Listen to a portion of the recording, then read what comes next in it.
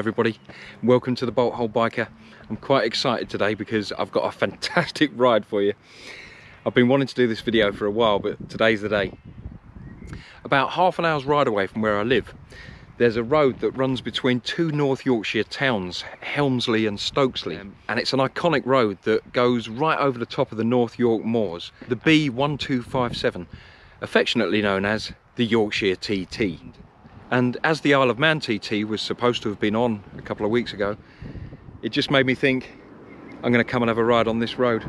Even though I only live about half an hour away from this road, and Helmsley is a place that I ride to if I'm test riding a bike, because the dealers that I get my bikes from is it's only about 20 minutes away from here.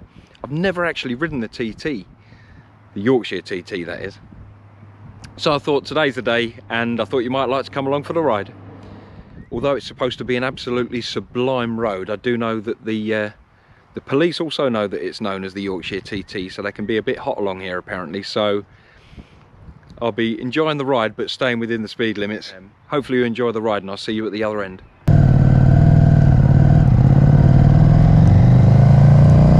National speed limit, North York Moors National Park. We should get some epic scenery on this ride. It's about 20 miles this road between the two towns. There's plenty of ascent and descent.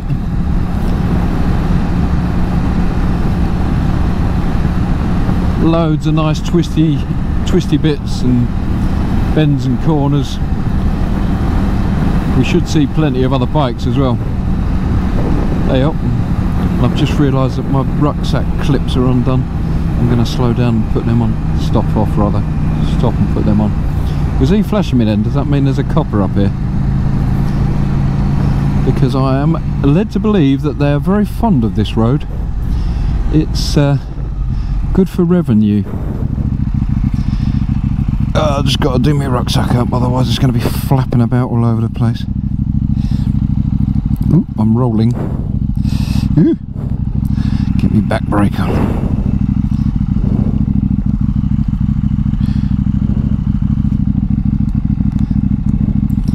Let this car go, I'll soon overtake him in a second.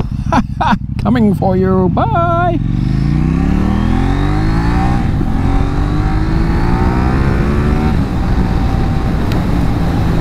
Bloody white line. That's not fair. Gone now though. Whee! Oh, I love motorcycling. Already I love this road. Reduce speed now.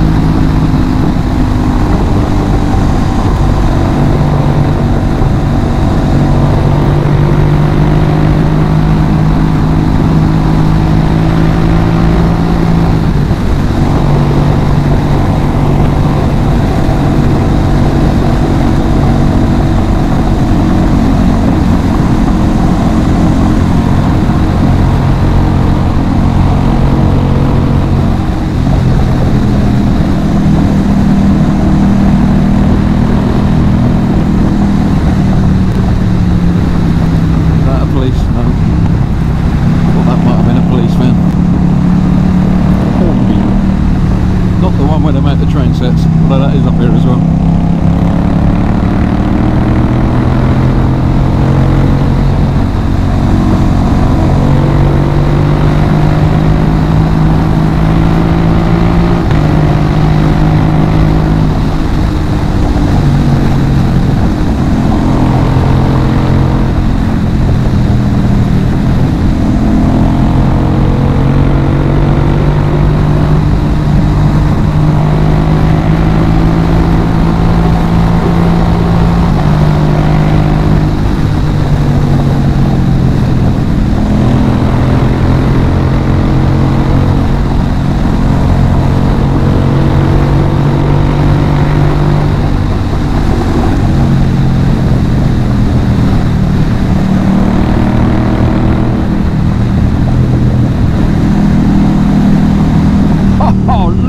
this.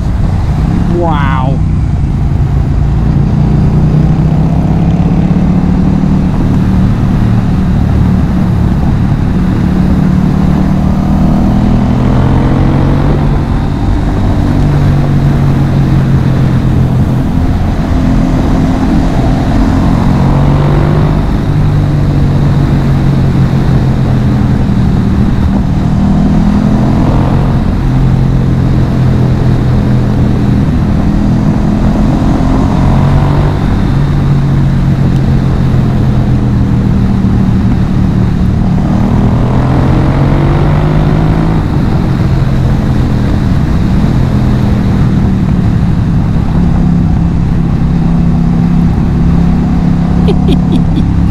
Oh, yes.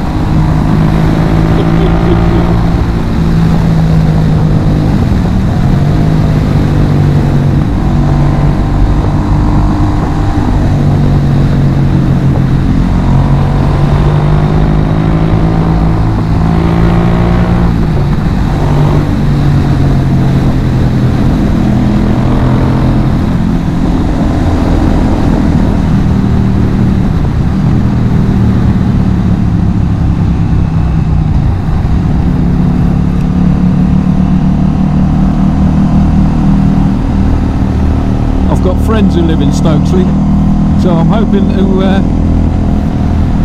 that this ride culminates in a socially distanced cup of coffee in their garden. Oh, please go faster, just a little bit.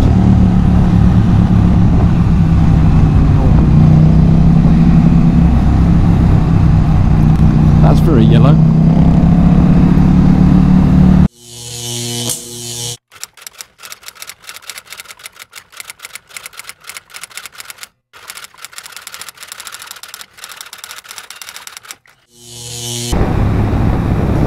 The footage that I filmed yesterday, it was a glorious day. These views were amazing. Basically, the file had corrupted, so I had all the audio and the video just stopped about 5 or 6 minutes into the ride, and that was it.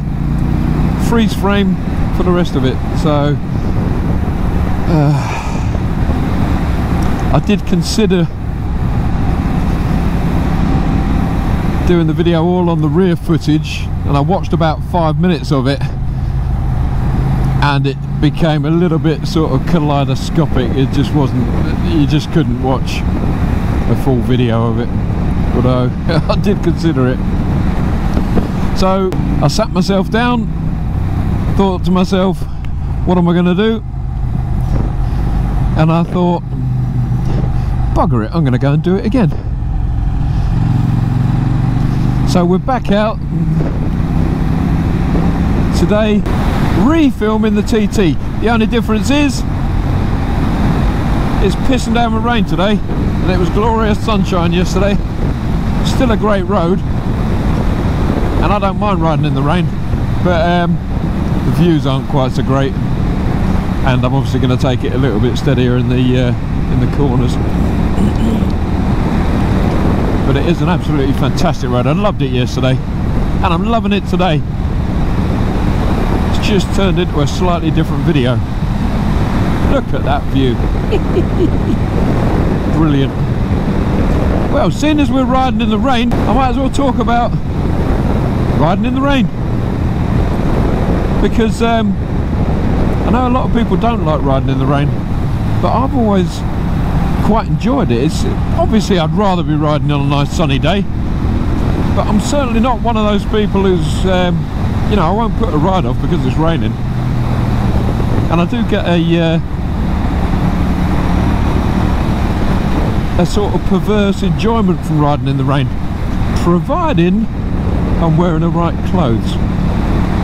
That's the only difference as far as I can tell, apart from the fact that you need to adjust your riding slightly to allow for the slight loss of grip. If I was in jeans and a leather jacket like I was yesterday, I wouldn't be enjoying this at all. Same as if I was in shorts and a t-shirt, I wouldn't be enjoying it, but I'm not. I've put my wet weather gear on, and so long as you got the right gear, riding in the rain's absolutely lovely as far as I'm concerned. Bikes are for riding, they're not only for riding on dry days. I used to have some really nice Alpine Stars textile gear that cost a bit of money, and you know, had all lovely features and was great stuff. I've still got it, it is great stuff, I'm not complaining about it, but it did let a bit of rain in eventually, so I needed to get something different. And I watched one of TMF's videos, Missing and Flyer, and he was doing a review on the Oxford Mondial laminated textile gear, and based on the strength of what he'd said about it, I went out and bought some, and that's what I'm wearing now, and I can confirm that I have never had a single drop come in, not that I've ever felt anyway. They're absolutely fantastic, and they're for nothing. You know, when you look at the cost that you can pay for decent laminated textile gear, you can pay, you know, serious sums of money. And this is just really, really reasonably priced, and it is fantastic. It was what I wore all the way through the winter. I took the thermal lining out. I don't wear that. All I do is I wear a Kai's heated jacket underneath it. I don't always have it turned on, so it's not always heated, but I wear that as the under jacket. That's what I've got on now. It's not on, but I'm just wearing it as the under jacket. And my Kai's heated gloves, again, they're not on, but they just keep the water out better than my other winter gloves. And that's it. It's raining, and I'm warm as toast, dry as a bone. I'd quite happily ride like this all day. No quibbles about the rain whatsoever. I've always quite liked the rain. I don't mind walking in the rain.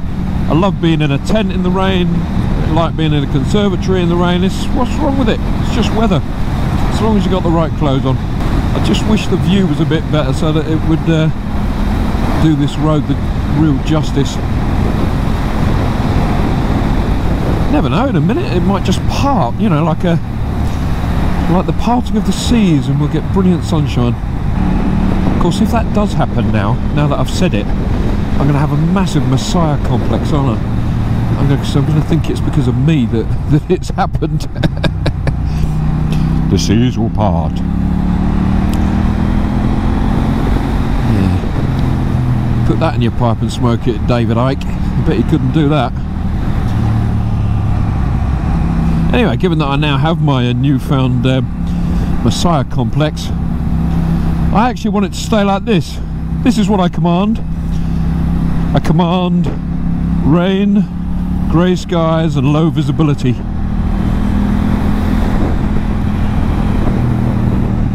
Yeah, And I got it. Look at that. David Icke. Not all bad, is it? When I first saw that the video file was corrupted, I thought, you bastard. You utter bloody bastard. I've just been and filmed all that. Then I thought to myself, hang on a minute. I can go and do it again. Not a bad life, is it? TT 2 days in a row. And I get to try it in completely different conditions as well. It was a sunny day yesterday. And a wet one today. Just the same fun. Just trying to do all my braking on the straights, you know, on the approaches to the bends, rather than having to ram a handful in the middle of a bend, because that is what you don't want to do in the wet. It's bad enough in the dry. Definitely don't want to do it in the wet. But it is a stunning road. Absolutely stunning. And you can see why they call it the TT. It's got the sort of similar sort of road characteristics to the Isle of Man TT as well. You know, there's plenty of little bumpy bits that if you're going fast enough, well, I know for a fact yesterday my front wheel came up a few times, which was amazing.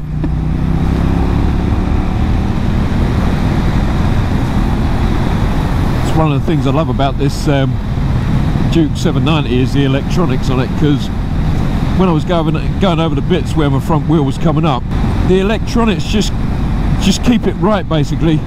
They'll let the wheel come up, you know, I don't know how many degrees, 4, 5, 6, 7 degrees, so you get that amazing sense of fun. And then the anti-wheelie just holds it down, puts it back on the floor, so you're back in control again. Well, not that you're ever out of control, but you know, you got 2 wheels on the ground. Likewise, it's got all the lean sensitive traction control and ABS, etc.